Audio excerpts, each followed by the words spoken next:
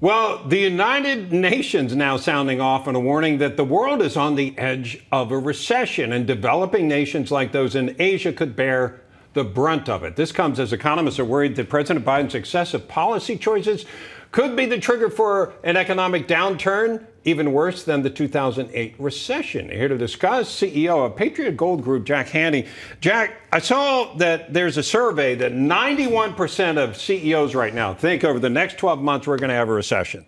We've also got numbers out today saying there are 1.1 million fewer job openings this month than in August. It could be even worse now.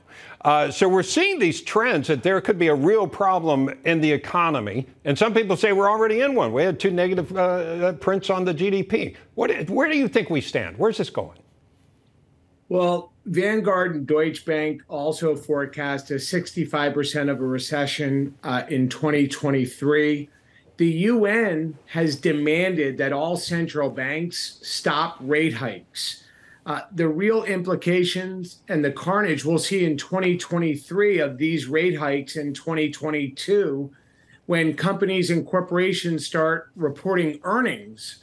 And, what this is doing right now, not only to the real estate market, but to the stock market as well. We are barreling towards a recession here in 2023.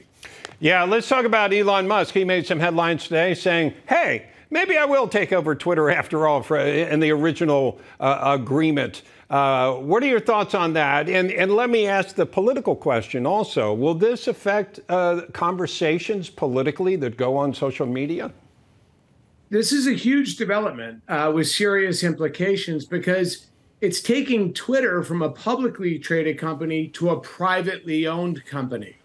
So it'll really open the doors for free speech, political debate, which, Elon Musk said free speech is really the bedrock of a democracy. So I really do believe ahead of the midterms, because he could take over as early as the end of this week, and it really will open up Twitter to be a platform for free speech. Okay, let's talk about gold. You always say that when you have a lot of inflation, gold is a good hedge.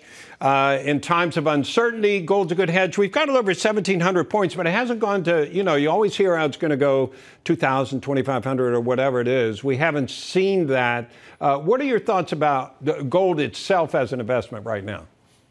We look over the past 2 days, and especially in anticipation of the jobs report, which is this Friday, as you had mentioned, the September jobs report, gold has surged the most in the past 2 days than it has in 6 months since March of 2022.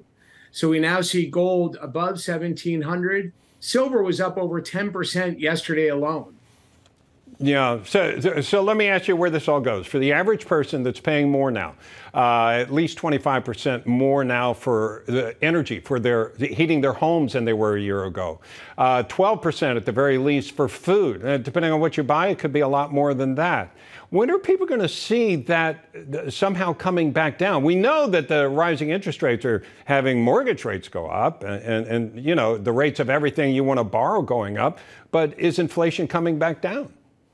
The Fed rate hikes haven't been really doing anything to combat inflation, because that's a supply chain issue. That's a productivity issue. It's not due to the rate hikes. It's due to also the ultra loose monetary policy by the Fed, having printed over $5 trillion.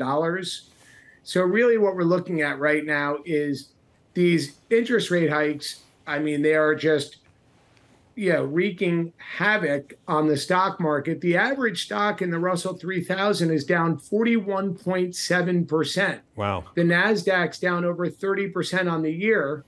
Meanwhile, gold is only down about 6% on the year. So it's done a good job acting as a hedge against inflation and a safe haven asset. All right, Jack Hanney, thank you so much, sir. Bob, thank you for having me.